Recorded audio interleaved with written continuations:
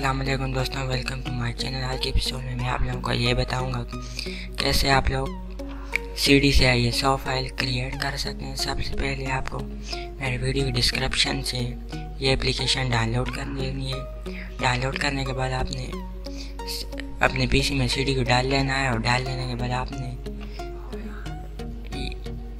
Make image file select कर लेना है और उसके बाद आपने यहाँ पे कंटिन्यू अनरजिस्टर पे सेलेक्ट कर लेना है और इसे ओके करने के बाद ये ISO फाइल क्रिएट होना शुरू हो जाएगी।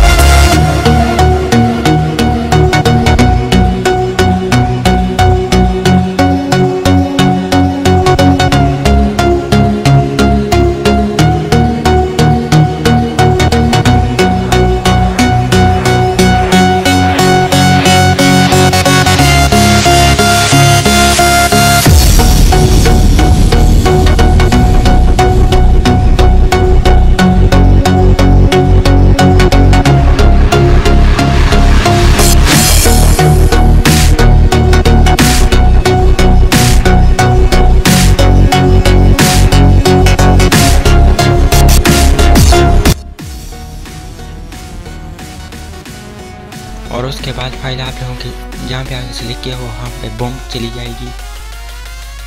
ये देखें दोस्तों, मेरी फाइल विंडो 10 कंप्लीट हो गई है और यहाँ पे ISO फाइल आ गई है। नेक्स्ट वीडियो में आप लोगों को यह बताऊँ कैसे आप लोग विंडो 10 की ISO फाइल को बूट कर सकते हैं USB में। तब तक के लिए अल्लाह हाफिज़।